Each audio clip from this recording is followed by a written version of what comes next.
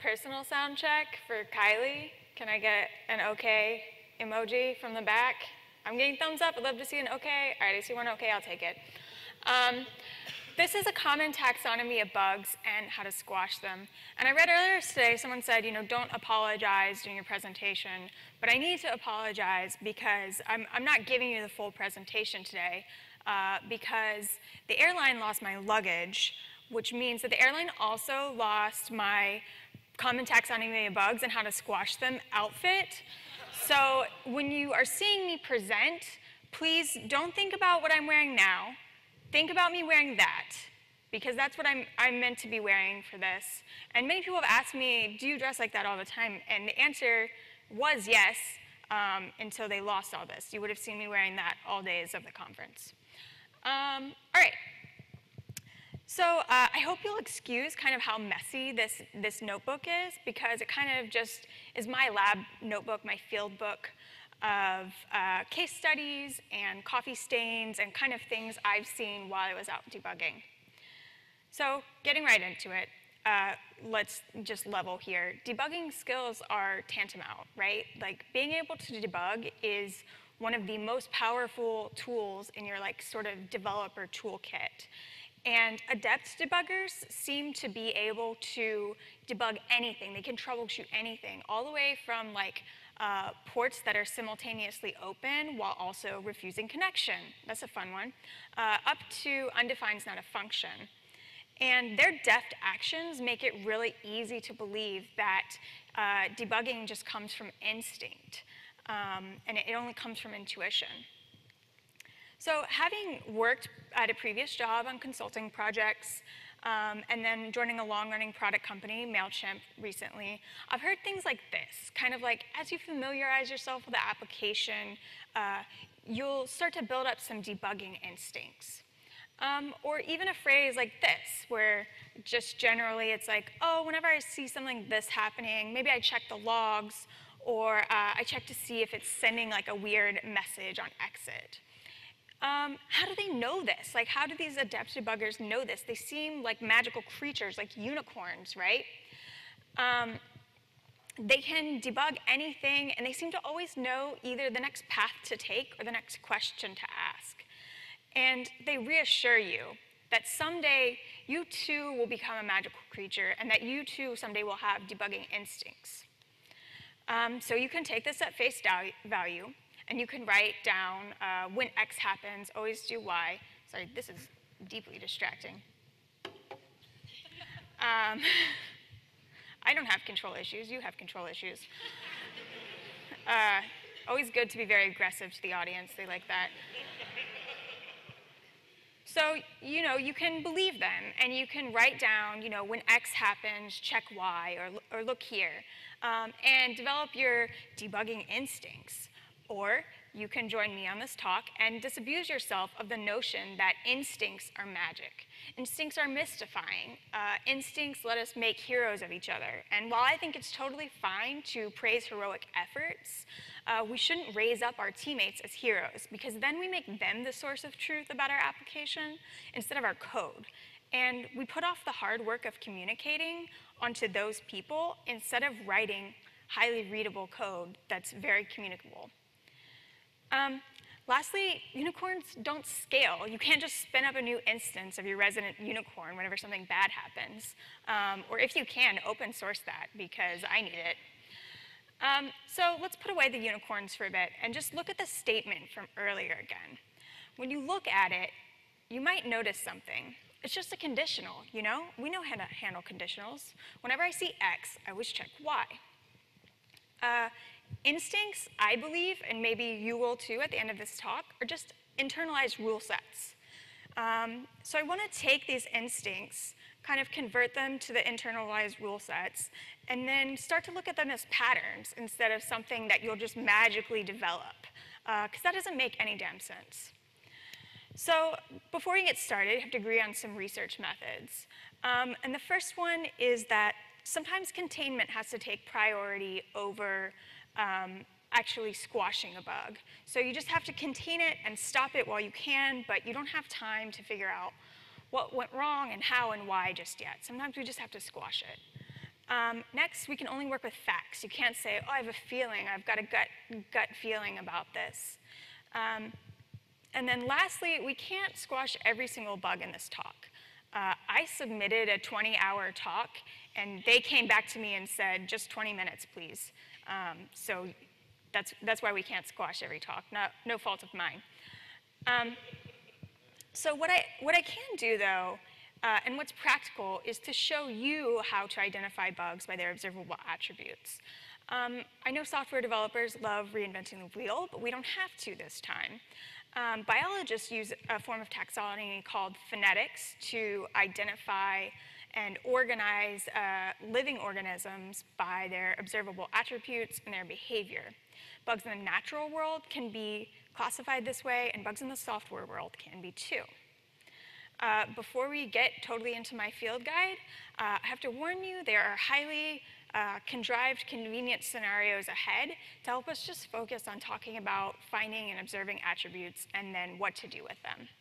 So if we're comfortable with all of that, I'm going to get started. If you're not, feel free to flee at any time.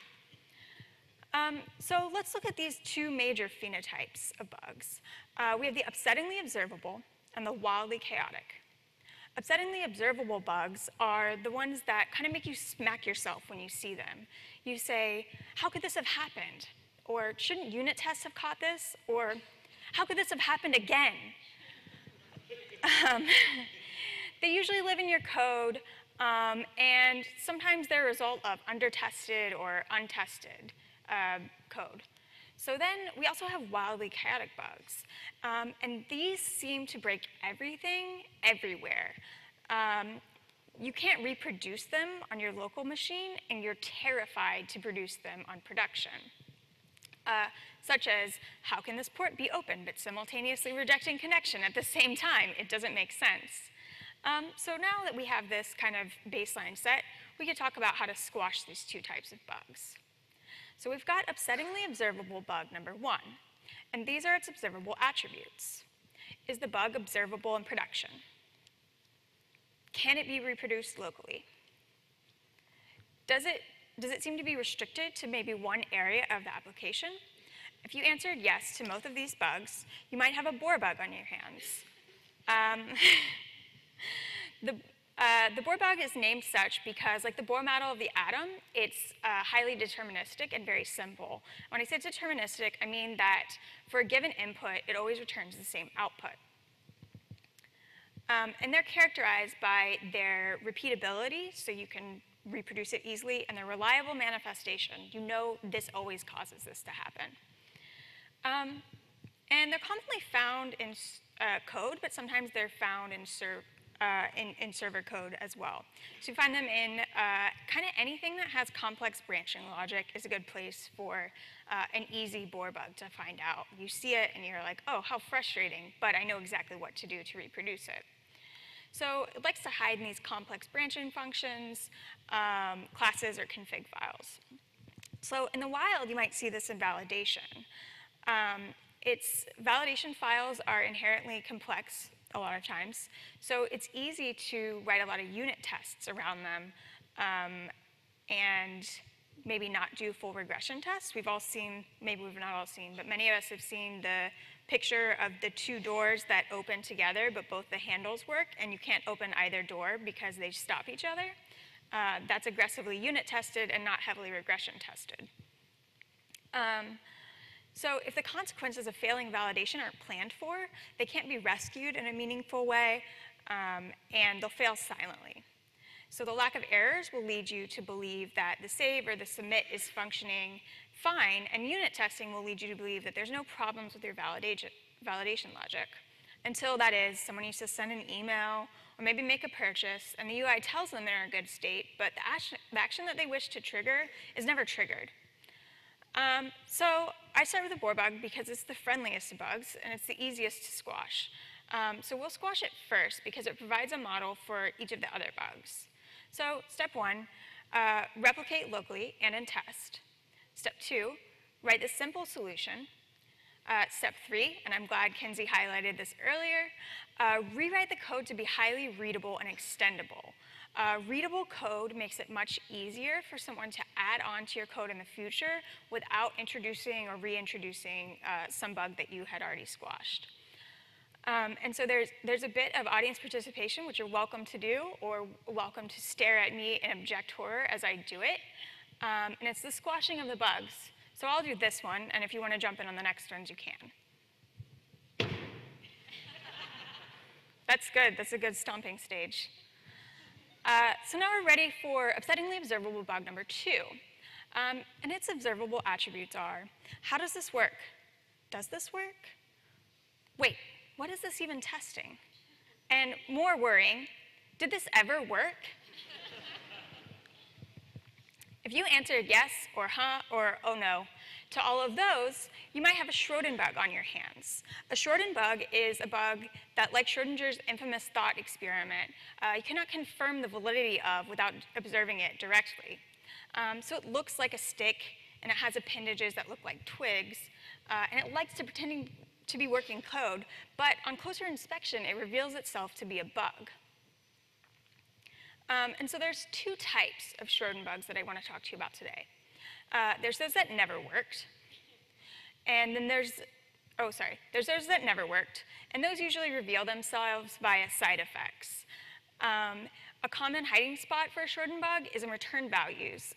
You complete a function or save something, and in the function with a return value, you can actually obscure the true results of that function. Type 2, oh gosh, who made these slides? These are awful. And so in the wild, you might see this where like the UI shows an update immediately after the user inputs something into a form, but it never gets past the database because it never gets saved correctly. And it looks like it's working to the user because they see it in the UI. Now, finally, we're on type 2 of the Schrödinger bug, and that's code that doesn't work how you thought. You can see that the data reaches the correct state eventually, but it's not quite right. And this manifests itself in call counts. You see maybe the same function, maybe a validation function, being called multiple times. And the first time, maybe it puts the data in the right state, and then it sort of gets it saved on the 3rd or the 4th time, maybe, instead of the first time. So you're calling the same path several times before you actually execute correctly. So remember these basic reproduction and resolution steps? You're probably thinking, Kylie, be reasonable. How can I reproduce this without knowing exactly what's happening? Well, good news. Like I said, debugging, oh, oops, forgot about that. Debugging is the developer's toolkit, right? So let's add a tool to your toolkit. We can use logging to verify what's actually happening. So when you have a bug that seems to be doing the right thing, but doesn't, you can use logs. Add logging on save update features to indicate why the value wasn't saved, and add logging at the different various areas where their data manipulation occurs to see what your value is at a certain time and why. And that's good for both type 1 and type 2. For for Schrödinger bugs that seem to have worked at some point, you can use getBisect. GetBisect, you can compare your current bad state to a previous good state when you thought it was working again. And this is extremely valuable because it will help you from reintroducing maybe an earlier bug that was in your code. And you can use this to find out when, if ever, this code actually worked. So, reproduction and resolution. Reproduce the broken state locally in a test. Add lock statements until you can verify what causes the broken state. If the bug did work at some point, find that point at which it did work, use a getBisect, and then we can follow the bug instructions. All right, ready? All right, not really enough, but that's okay. Let's get on to wildly chaotic bug number 1. And what are its observable attributes? Does it appear non-deterministic? Maybe it doesn't appear on every server, or it doesn't appear on every request. Does it seem to disappear once you try to observe and debug it? If you answered yes to this question, you might have a Heisenbug on your hands, kind of a now you see it, now you don't. Heisenbugs are characterized by their seemingly inability to be reproduced. Once you try to observe it through recreation, you might not actually be able to find it again. And a Heisenbug in code or there's two types, I guess. There's a Heisenbug in code and a awful slides, really garbage slide creator. And so there's two types. There's the first that lives in code, and it often occurs because debugging statements like print can affect if a function's actually evaluated or not, and it can actually throw off the timing of execution as well. So sometimes this will be a result of statements that are only evaluated when called, so adding a print statement forces eval when eval wouldn't have occurred otherwise. Type 2 Heisenbug, we have a Heisenbug that lives in data or data of size. And this bug seems hard to reproduce because you can't and you really shouldn't, and please don't download user data to your personal machine to recreate the steps. So you probably don't realize exactly what's causing the problem because you can only see the bug on production. And you're saying, how can I produce this without testing on prod? Well, I'm glad you asked, because I've got another tool for you.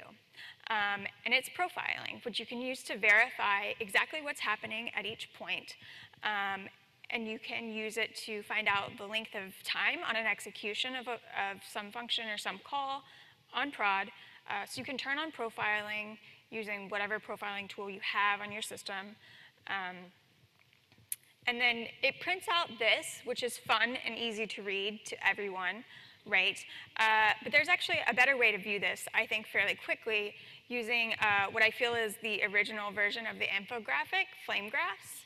And so you can see at the bottom of this flame graph, the thing at the very bottom is the first function or class that's called, and all of the classes or functions that it calls goes up.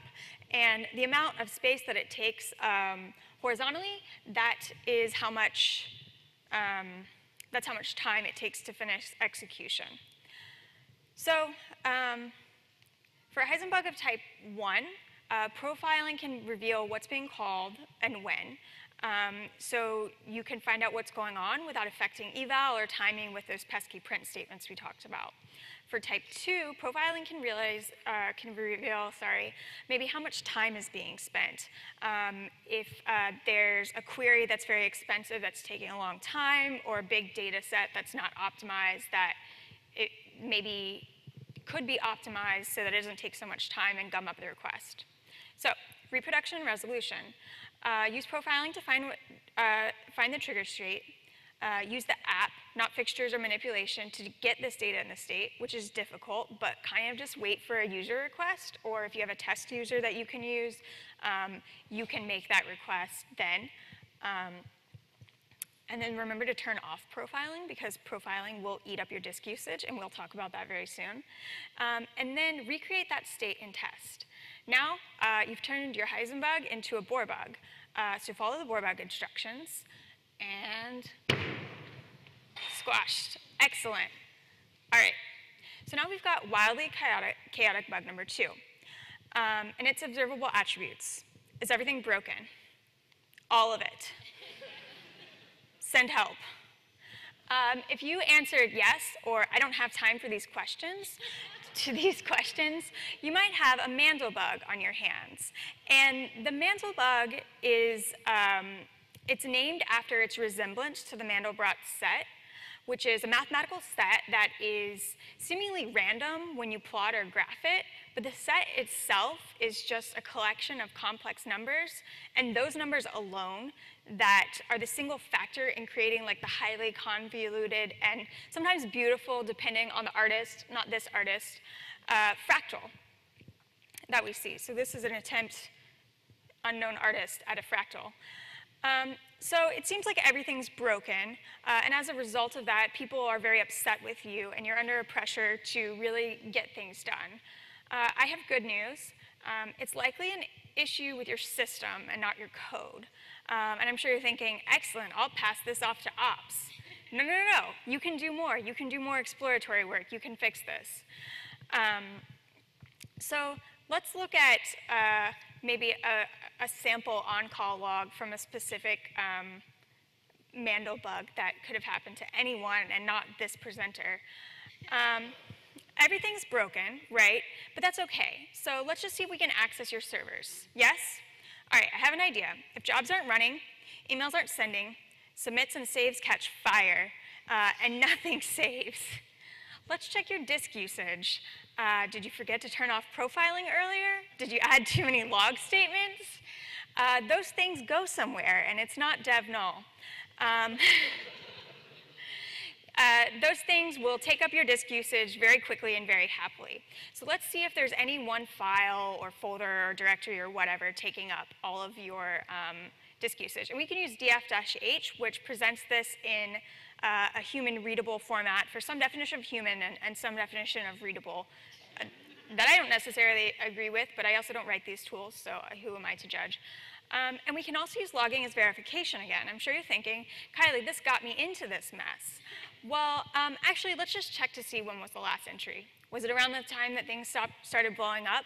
All right, well, at least now we have an exact point in time we can reference and let customers know, hey, everything might have stopped working at this time. Any actions you've taken in the application, you'll have to redo them once we fix and give them maybe a projected ETA for fix. So, reproduction and resolution. Use df-h to find out if all the storage is being used. Attempt to connect to the server and view logs. And can that be restarted, rotated, or killed at this time? Is it on the next slide? No, it's on this one. Okay, there we go. We're here together. So now I think we're ready to squash this Mandel bug.